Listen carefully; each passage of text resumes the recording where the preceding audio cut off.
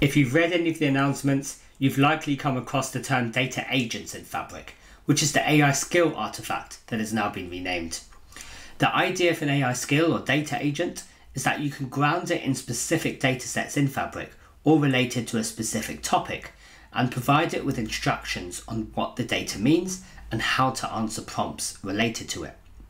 It operates as an engine which converts the user prompt into a query against the data, for example a SQL query, and in building the agent you can provide some few-shot examples of prompts and resulting queries. AI skills have been around for quite a few months now, but up until quite recently they've been limited to only being able to utilise lakehouse tables as a data source and converting prompts into SQL queries against them.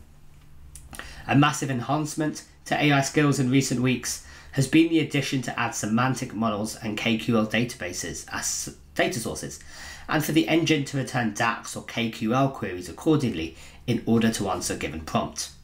In fact, it could use a combination of these, given that the semantic model may contain aggregated data, the lakehouse tables, the raw transactional details, and the KQL database, a real-time view of what is happening right now.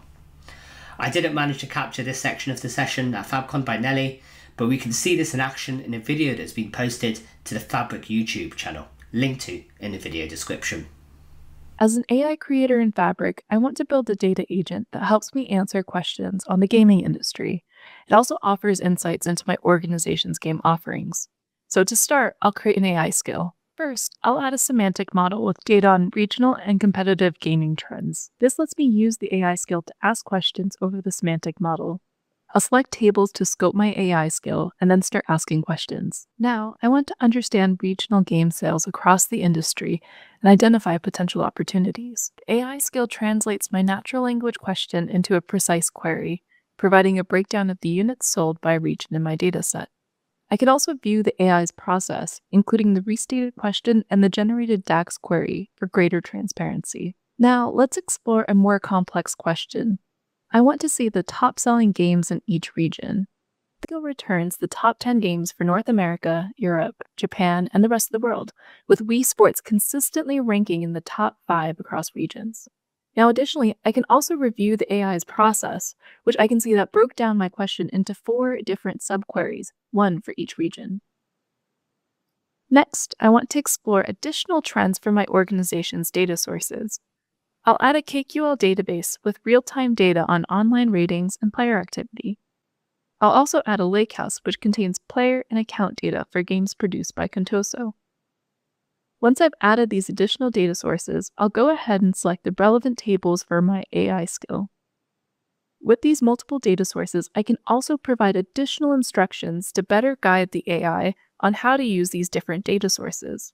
I can use this to also provide guidance on business concepts that are useful for my organization. Now, I can ask questions about multiple data sources with the AI skill selecting the best sources to answer each question. I'll start by asking about the average user rating for Wii Sports and our game Contoso Sports. This query uses my KQL database. Interestingly, the initial response missed Wii Sports due to an error in the KQL query, but no problem. I can provide sample KQL queries to help the AI skill improve. With these examples, the AI skill will look up relevant queries and apply them for future accuracy. When I re-ask the question, I get the updated average user ratings for both Wii Sports and Contoso Sports between September and October 2024. I'm curious about Contoso's lower ratings, so I'll dive deeper to analyze potential factors. I'll begin by examining top players with declining usage. My KQL database includes real-time data on gameplay hours, and the AI skill can translate my question into the appropriate KQL query, returning the players with decreased activity. To understand why these players' usage decreased, I'll need access to data in my lakehouse. With the AI skill's conversational capabilities, I don't need to re-enter individual customer IDs. It automatically picks up this context from my previous answers and applies it as a filter to my lakehouse table, which includes the churn statuses and account details from each player. Now, this is really powerful. In a simple conversational way, I can leverage the AI skill to now explore multiple data sources and conduct deeper analysis effortlessly. As you can see, it can be quite powerful to be able to combine queries across different data sources to be able to get an answer.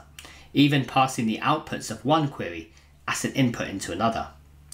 The other big announcement around data agents in Fabric was also the integration with the Azure AI Agent Service in Azure AI Foundry. So once you've built the data agent in Fabric, you can publish it to be called via an API. Microsoft have actually launched an SDK to be able to interact with data agents via OpenAI and could use it as a grounding source for an AI Foundry agent. Agents in AI Foundry are then the full-blown agents that can perform tasks. In the second part of the keynote, Marco Castellania showed an agent very slowly filling in a form on a website based on details that had been provided, details perhaps resulting from a query that had been generated by a Fabric data agent, based, say, on structured data in the semantic model, lakehouse, or KQL database. Let's have a look at that. Available on the computer, and bit by bit, it is filling this in. Now, one thing to note about CUAs, right now, they're not that fast. So it's not going to whip right through this thing. Another thing about them is, in a moment here, it's going to have to fill in this date picker. Date pickers are the bane of computer use agents. Just as much as they confuse us, they often confuse CUAs, although in this case, it seems like it might actually get it. And along the right-hand side, you can actually see kind of its thought process and the actions that it's taking as it works through this task. And now it's asking for my input. It says, is it ready to submit? I'm going to say go, submit it. And it should actually go and do that. Now, while it's doing that, I'm particularly excited about data agents being able to query semantic models, as it can then leverage the context of business-specific calculations built in DAX. For me, the semantic model is the heart of where logic and data analysis sits, and is the most useful source for generative AI. This is what I think will give Microsoft a real competitive advantage in the rapidly moving Gen AI race.